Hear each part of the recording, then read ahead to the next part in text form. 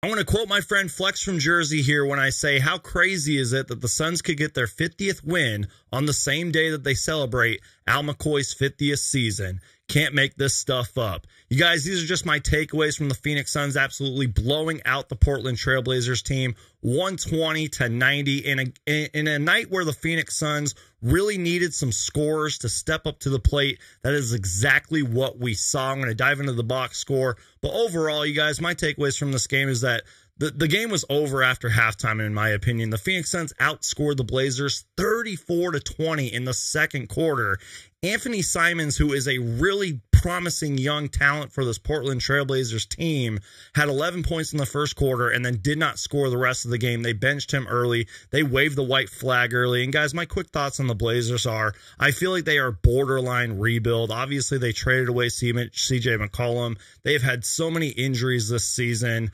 And sure, they might have some promising young talent out there, but in my opinion, they are borderline rebuilding. And tonight it showed. You know, they're just a young, inexperienced team. I kind of feel really bad for head coach Chauncey Billups, but everything that the Blazers are dealing with right now is going to be really big for them in the future. So hopefully the Portland Trailblazers can figure it out down the road and be a contending team again, especially if they can somehow keep Damian Lillard. But anyways, let's talk about the Phoenix Suns, who just won their 50th game of the season. And as I mentioned before, the Phoenix Suns really needed some scores tonight, and that is exactly what we got. Jay Crowder had 15 points. Mikal Bridges had 15 points. DeAndre Ayton had 18 points. Landry Shamet didn't shoot the best tonight, but he had 12 points. Cameron Johnson continues to be absolutely fantastic. He had 20 points. 4 for 5 from 3, by the way. And really just up and down the roster, everybody scored tonight, and that is exactly what the Phoenix Suns needed. The Phoenix Suns had 32 assists. Now, they did turn the ball over a lot. I mean, 16 turnovers is not good, but it could be a lot worse. There was a lot of fouls in this game, but I'm just nitpicking at this point, you guys.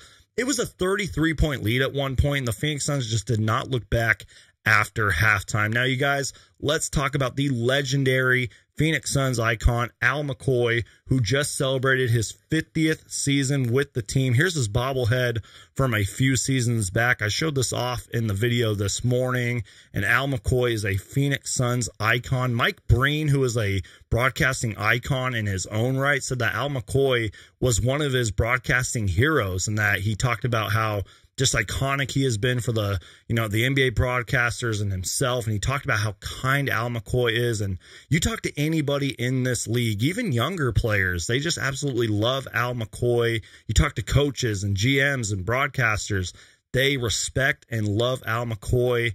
And I'm just so happy for him. He deserves this night. This is a basketball Hall of Famer, a Phoenix Suns icon, and the voice of the Phoenix Suns, Al McCoy.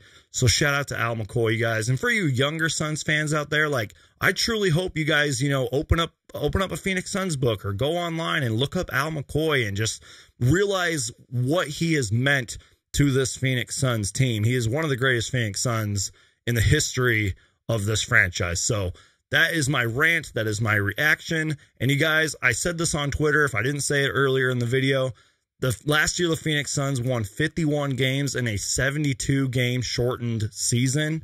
And this year they just won their 50th game with 20 games left. We are the best team in the NBA, and it is absolutely incredible. I know that we are down a whole bunch of guys right now, and I know that health and safety protocols and COVID is still a real thing, but you guys, we are a deep team, and I am so excited for the playoffs. So you guys make sure to Hulk smash that like button, and please subscribe for everything Phoenix Suns. If it has to deal with the Phoenix Suns, I'm going to make a video about it. Thank you guys so much for watching.